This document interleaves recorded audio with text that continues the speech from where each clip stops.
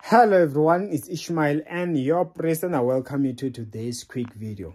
Sometimes I will feel like this is like a continuation or something. I once made a video about when you find that they have robbed you of what's yours, something along those lines. You find that they did not give you a position, they were holding a position.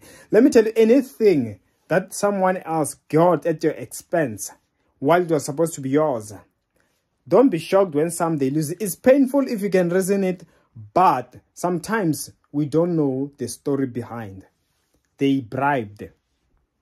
They had to do whatever, they bad-mouthed, and you are only given what's yours. Therefore, anything that's yours is coming back to you. I pray in Jesus' name, amen. My details are in the comment section below. See you next time.